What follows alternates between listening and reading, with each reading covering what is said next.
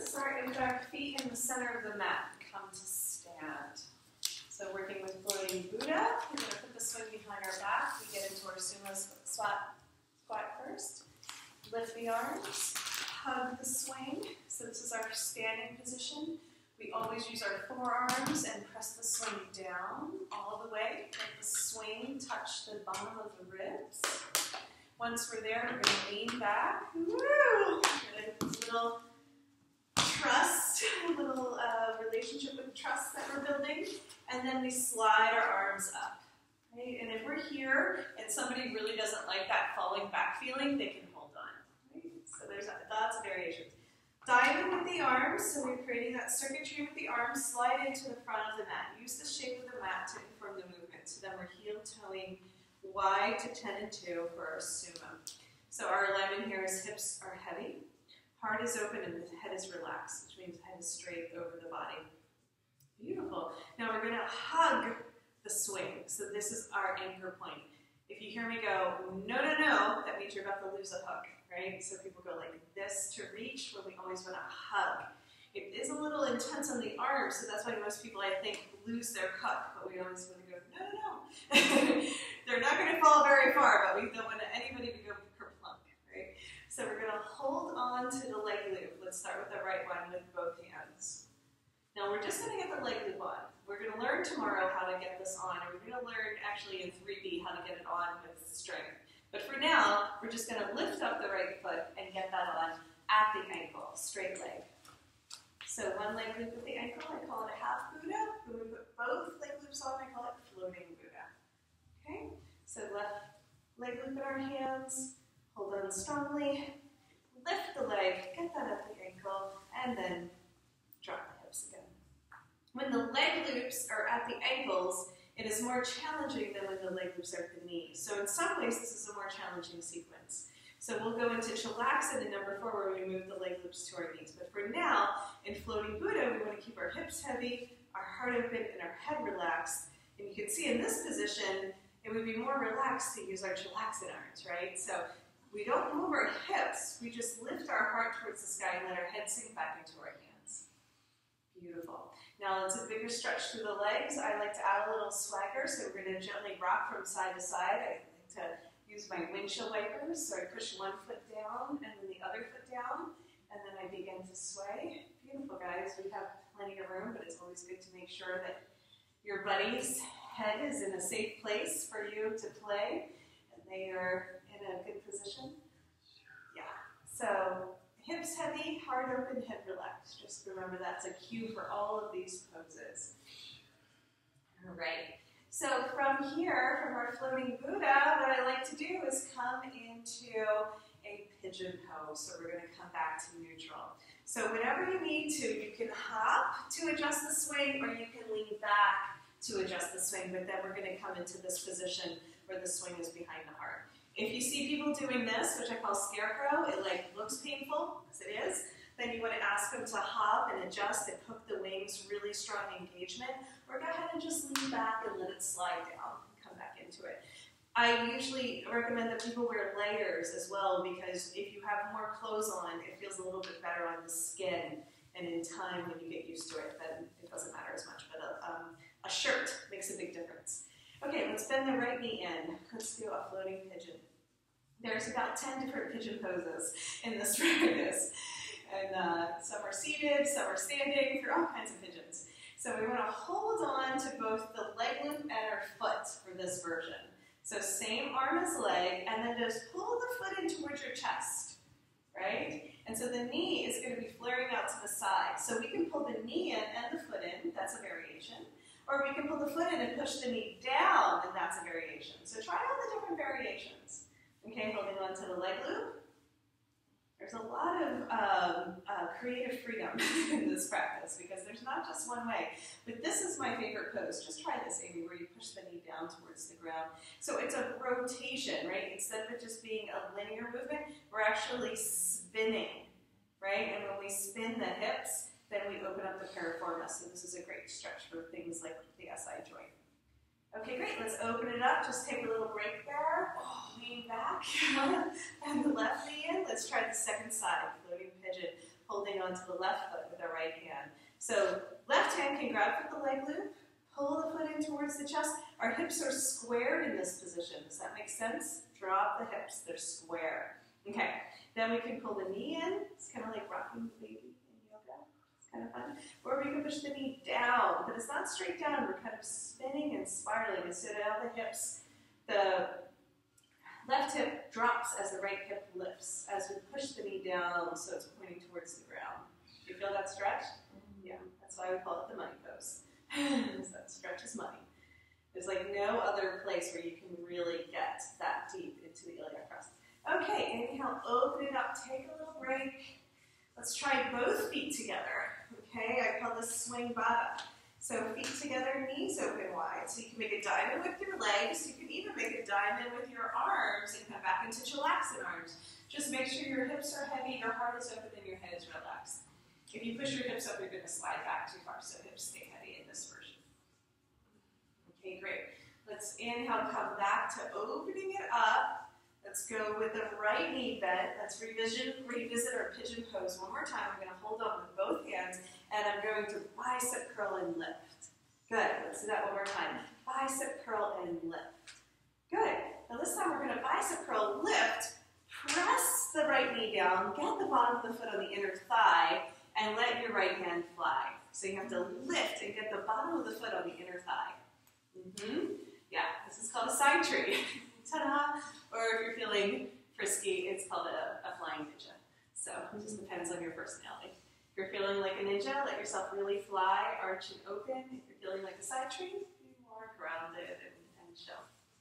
Okay, yeah, that looks great. Okay, cool. Let's come on out, we unfurl, come on back to center, open it up. Bend the left knee in, coming back to our pigeon pose, hold on with both hands. Bicep curl lift. Let's do that a few times. Bicep curl lift. And as we lift, we can press our knee down towards the ground. Bottom of the foot is going to find the inner thigh. Keep holding on with your right hand and let your left hand fly. Now you're going to press your hips into the side plane. Yeah, so knee is going to point down. And then you really let your arm extend right out of the shoulder joint if you can, Petra. Right out of the left hand is right out. Ta-da! From fingertips to the toes, a nice big line of energy. There you go. That would be the ninja version. Okay, go ahead and release. Let's come back to our Chillaxin arms, unfurl, windshield wiper a little bit from side to side. Maybe that felt a little intense in the underarms, so go ahead and hop or take a break and adjust. Frequent adjustments help, right? Because you have to get used to it. This is a lot of time in the swing. Typically like an hour and 15-minute class is long enough for a new person. We're doing like 6 hours, right? We'll do about 3 hours and then you guys will have a break. So stick with it for the yoga translations and then we will do some fun things in the workshops. That'll be a nice review. Okay, let's come on back to center one more time. Bend both knees in, swing bada. It's like Baddha Konasana, but in the air. Okay. Without lifting the hips. Well, I like to keep the hips neutral. So yeah, the hips are going to be heavy in this pose, even though they want to press up. I want you to press the knees out instead. Yeah, we're going to lift the hips up next. But right now, we're just opening up the inner thighs. It's kind of like a warm-up lap. Then we're going to reach for our ankles. Slide up the leg loops. So most people will hold on to the swing. You have to give them those instructions. Hands on the knees, slide towards your ankles, and then reach for the leg loops as high as you can. Perfect. Let's go into flying monkey. We're going to lift the hips and lean back.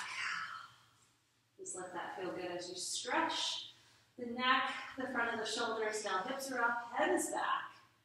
Right? And then you can roll the shoulders around a little bit. So flying monkey is a world-class favorite.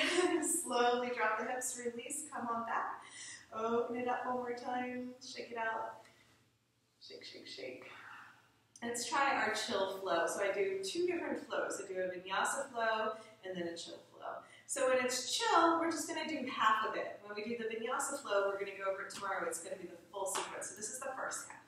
We're going to tee the arms, take a nice big inhale.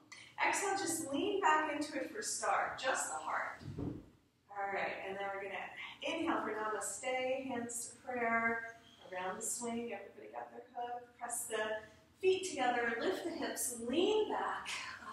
Reverse it. Exhale, go ahead and sink the hips down and open up. Really? T. Exhale, star. Inhale, squeeze, namaste. Exhale, press and lift, reverse. Take a nice big inhale, and then exhale, drop it back down again. Inhale, T. Exhale, star. And inhale, namaste. Exhale, press, lean back. Take a nice deep inhale in. Exhale, come on back to sit. Whew, let's add one more pose. This is called ladle pose, right? So from here, just watch for the first one. I'm going to go through the whole sequence. I'm going to reach up, grab for the swing, let it slide toward the waist. Wiggle, most importantly, that you get it right across the iliac crest, or it won't feel great on the kidneys. You can stay holding on. So a lot of the ladle poses I do, I have people hold on now, because this is really scary, especially for a beginner class. But we're doing kind of like a back bend and an inversion at the same time, and the hands can come down. Palms are up, that means your fingernails are touching the ground. And then we squeeze the legs together the whole time. Really strong lines of energy. Most people are kind of floppy, right? So I call it ladle because it's kind of like you don't want to spill the gravy. So make sure you're nice, strong ladle. Inhale to the arms. Exhale, star. Inhale, namaste. Exhale, reverse. Inhale, reach up, grab for the swing. Exhale, lower for ladle. So hips are pressing up, feet are pressing down, legs are squeezing together. And then if you feel comfortable, arms can go wide and around. Wide and around. Palms up the whole time. We'll take a few deep breaths here. Feel the swing kind of hugging the hips. Let it feel good. Should feel good on the back. When you're ready, we're going to inhale, reach up, grab for the swing. Exhale, bicep curl, come to sit. Beautiful. So that's our half flow. So we'll learn the full vinyasa flow tomorrow when we do a whole roundhouse flip. It's really fun. Have you guys done that before? Did you guys take classes? Okay. Well, no. All right. Good. Yeah, it takes all the zest out of it if you know where it's going, but that's okay. We'll learn it tomorrow, the full flow. But that's all I would do in a basic class. In fact, in a really beginner class, I would just tee the arms. What we're doing is just undulating the spine. Open up for star, and let them learn this little movement here where it's just the upper thoracic spine where we're initiating our back bend, and then come into a namaste because this is as far as they're going to go. This is really strong, right? We're pressing up, really engaging through the hamstrings and glutes, and strong with the forearms too, and then lower back down. So ladle is something I would only do if they're a little bit more experienced. Well, most of the time people get scared, for one, because we're not used to doing backflips, right? It's kind of like a back dive. And then for two, it's a very strong activation of the endocrine system. Not everybody's into it. Okay, so we just went over our side tree, floating pigeon, wide straddle, star namaste, swing bada, flying monkey, straddle, splits. Okay. We're going to go over flying monkey one more time. This would be for those people who want dynamic strengthening. Not everybody wants dynamic strengthening, but if they did, we would go from our swing bada to our flying monkey. Remember to hold on to the leg loops. No, see? So we always slide towards our ankles first, reach straight out in front of you, then up the leg loops, press the hips up, lean back. Now keep holding on, even though I say keep holding on, people will let go. But keep holding on, lower the hips, open up the legs, and then from here, from our wide straddle, we can go ahead and do some bicep curls. See if you can do 5. Wide legs. Yeah, bicep curls. Don't let go. Everybody let's go. That's why I usually in the beginner class, no one really wants to remember our head stays in line with our tailbone and we lead with the heart. Heart lift. Heart lift, yeah, they're hard, right? Now keep holding on. I'm going to go ahead and thread my hands through, make an X. Can you make an X with the leg loops and then pull them towards you? Just one side. Yeah, I call it threading. Yeah, thread through and then pull. So make an X. We're not quite there yet. Well, just one more time, thread it over. Yeah, grab that one. Yes, there you go. Grab that one. There you go. Everybody's X. Now from X, it's kind of like flying monkey, but it's with straight legs. I call it the wow pose. Or inverted W, right? So we're going to go from here, we're going to pull, lift, and see if we can arch back. Now if you don't X, then it's just going to, the leg loops are going to slide. So just try it. It might be like a whoa instead of a wow. But see what it feels like to really have strong arms, lean back, pull on the leg loops. Oh, and then to sit. Try it a couple times. Your feet and hips might go towards the sky, or you might just have a little pull and not go very far, which is fine. But yeah, we're just learning how to create that dynamic tension of the body moving in two opposite directions to create space. All right, go ahead and release. Shake it out, shake it out. All right, we're gonna go right into the half Buddha unless you guys need a break. How's your upper back? Good? If you ever want to just watch for a round, that's okay because we can repeat things. We're going to keep our right leg loop on. Let's take the left leg loop off. So this is our half Buddha. So in our half Buddha pose, I'm going to go through my quad stretches and my a version of suptavirasana from here. We can do it where we were and go back and check it out, but let's just try it from here. So in our one-legged sequence, we are going to learn how to strengthen our core. So this is what I call a side lunge for obvious reasons, right? We just have one leg hooked, and we can play with our side to side or our circles and all of that. I usually like to wag the tail so this foot can explore in the space. So many variations we can do from here. You know, really just pick your favorite one. If you're like, which one should I teach? And also look around. What does it look like people need? This is a great hamstring stretch, right? Now from here, if I wanted to come into a quad stretch, I would first do the half pigeon, right? Half Buddha, half pigeon. That makes sense. I can have straight leg or bent knee, depending on how I want to play. And then I'm going to keep holding on with my right hand. I'm going to let my knee bend in, and then I'm going to turn it over for a quad stretch. So I like to always hold on, right? Because this helps us to stabilize. So I'm holding on to the swing, I'm holding on to the leg loop. Always hold on. Most people will let go, so try holding on. Walk your foot out so that it's about 9 o'clock on your mat. Okay, so we have to spread out. We can inhale, lift, and exhale, lower. Inhale, lift, kind of come out of it. Exhale, lower, keep holding on to the back. Inhale, lift. So the foot is not in the center of the mat at 9 o'clock. There you go. Hop along. Now, if I want to come into Ardha Suptavirasana, I'm going to straighten the front leg. I'm going to pull my knee towards the center line. So make sure you're pulling it in. And then I can lean back. It's a really deep quad stretch. That obviously would be more advanced, right? That wouldn't be for a beginner. But it's a nice way to start to stretch the quad in a very supported fashion. Instead of on the floor, we're kind of floating.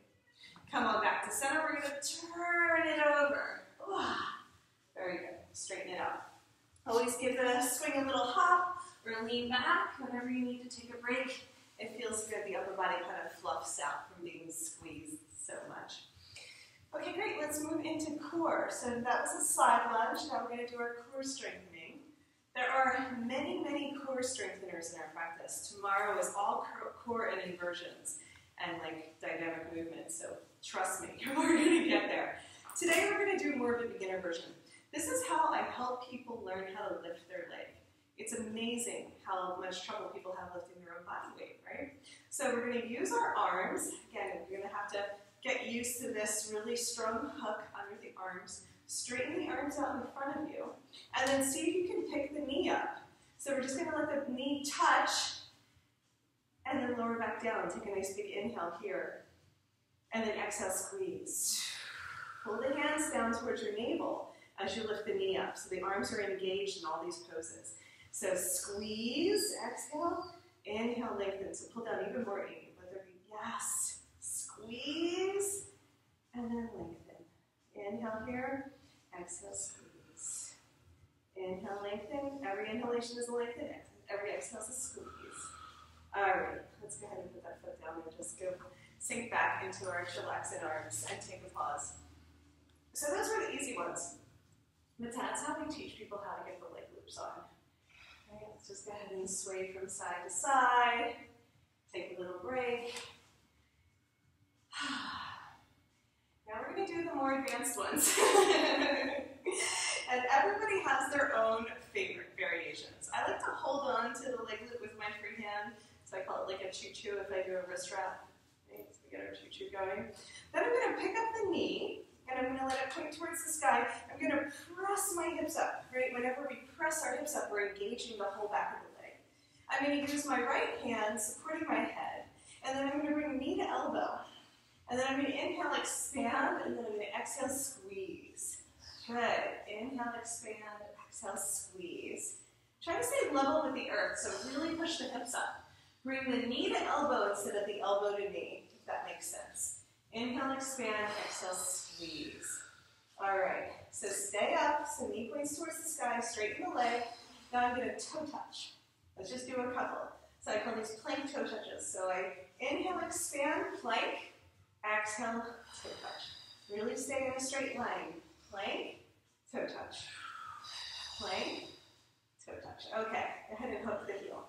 So we'll work on all the alignment for those later, which there is plentiful. So the foot hooks the swing all the way up. Yeah, well that's fine too. Okay, as long as you know where it's supposed to be. I just don't have the strength. Well, you can hook your foot though. So bring your foot all the way up, hook the swing. Other side, inside. Hook. Hook. I'm not sure. Yeah, yeah. Oh. The one that seems really far. There you go. Now drop your butt. Drop your butt. So this is our hook. This is kind of our relaxation pose. You can always support the head if you need. But if you drop the hips, then your head kind of gets back in line with your body. You can always support. Okay, so then the last one is a bigger twist. So I'm going to let my foot be between the leg loops and the swing. I'm going to extend in all directions, kind of like I'm making an L with my legs. And then I'm going to hold on to wherever I can reach. Maybe it's the toes, outer edge of the foot, ankle, back of the knee. But I'm going to do a big twist here. With this. Long lines of energy. It's kind of more of the Pilates version. Let's go ahead and bring that foot back through neutral. Put the leg loop on. You're like, oh my God. I know. They do increase the difficulty as we go. All right, back to windshield wipers. Let's go ahead and sway from side to side and integrate. So we have two legs. We're going to have to do that all again. So all you have to think is side lunge and core in the half Buddhas, if that's too confusing. But if you can remember the quad stretch, suptavirasana, and then getting into hooks and twists, that's also really nice. We use the half Buddha for the lunges and the core. All right, when you're ready, come on back to center. We're going to release the right foot. At first, we're going to come into like a half sumo. In the half sumo pose, I'm going to just wag the tail. So I let my foot explore in space. Sometimes I think it's good to push the hips out and then pull it back in. So I'm working in the side plane. And then sometimes semicircles feel good. So as long as this knee feels safe, we never let the knee go over the ankle. So that's one important factor there. The knee feels safe. Good. For my quad stretch, I start by doing a half pigeon. Okay, so half pigeon pose. So I always stretch one direction and then the other. So I keep holding on, I turn the knee in, I turn it over. I heel toe my foot to its 3 o'clock position on the mat. So 3 o'clock on the mat. Keep holding on. Remember to go back, because you don't want to lose your hook, right? So come on back to the pigeon. Yeah. So stay here, so we've got everything nice and tight towards the center line, so nothing gets too loosey-goosey. You don't want to injure the joint. So we turn the knee in. Oh, yeah. Still holding on to still the holding on. These are our stabilizers, right? If you don't hold on, then it doesn't feel stable. Did you notice that? Yeah, you're like, it didn't feel stable. We got all this play. Right? And so this is one great way to hold on and lift, and then lower. So I do these little bicep curls in all the poses, plus we get really good arm strength just by lifting and lowering. Feels great. Pull that foot in nice and tight. Yeah, pull it in nice and tight, but drop the hips. So there's a little tightness in there that we're putting. So the other option is to hook the elbow. You want to get that foot even closer to the bum, hook the elbow. So we either lift, so that's one option, or we hook. Really good. All right, straighten the front leg. This is a great stretch as it is. We don't even have to go much further. Pull the foot in close to your butt. Okay, great. And then we can lean back for Ardha Suptavirasana, but make sure your knees are pulling towards the center line. Right? Your knees are pulling towards one another so they don't flare out wide. Yeah, that's how we keep alignment. And then you can lean back, lift the heart. Keep the head neutral. You can even support the head if that feels like a good option. You can support the head in all the poses. Beautiful, guys. Come on back to center. Roll it over, nice and easy. Ooh la la. So you stay seated the whole time if you can. So we let the swing support us in all the poses. So we walk back out to a half sumo and wag the tail, maybe come back into a supported back bend. Let the swing slide down nice and low. You will get used to it, but at first the upper body's like, oh my God, what is happening? And then we're going to come to neutral, back to our half sumo. Let's hold on to the leg loop with both hands. So we first point our knee down. This is our core activation. So you can just touch, right? Some people who don't like to pick up their leg, they'll flop down in between.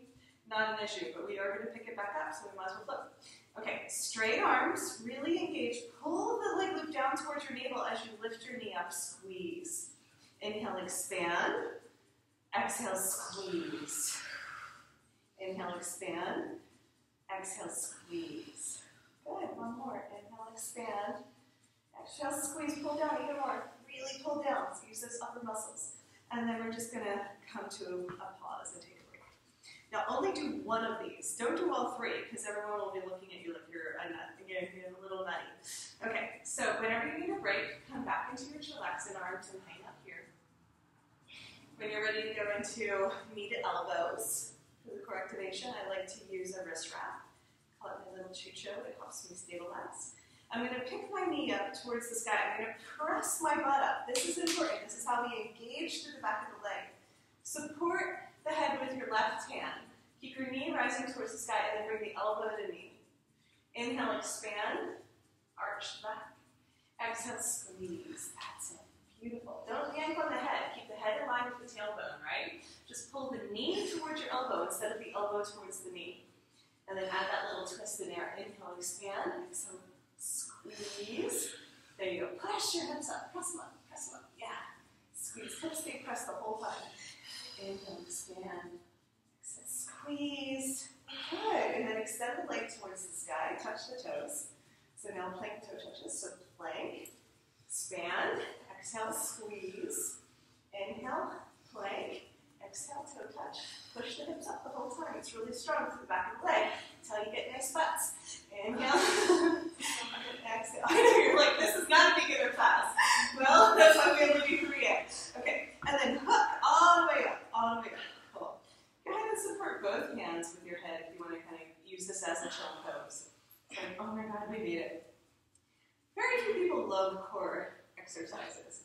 I particularly like them, but not everybody does. So drop your butt and just let the body relax in between. So the hook, so everybody notice that this is an incredible stretch for the IT band, right? So where the IT band meets the hamstring, it's really tight.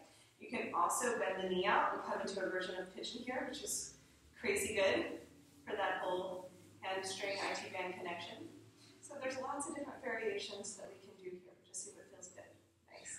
Some people, this is easy. Other people, you can just, they're like all the way up here, you know? So slide on down, Amy. Just try it. There you go. Even if you bend the knee a little bit, it's okay. Yeah, because we're not trying to get out of the pose as much as just sink into it. But we're going to do another variation that's easier when we get into Chillaxin. Last pose, why don't we go ahead and hold on to the swing and twist. Maybe that will help you push your hips up. Okay? So make an L shape with your legs. Don't go past neutral. So keep your head in line with your body, and then your foot doesn't drop past your hip. Beautiful. Reach for the outer edge of the foot, back of the knee, ankle, wherever you can reach, and twist. So all the twists ring out the spine. Oh, coming back to center. Land it. And let's take a little break. Let's take that. Oh my God, oh my God. You've been saying this too long. Let your back breathe. Let's pause. So that was all of 3. That was all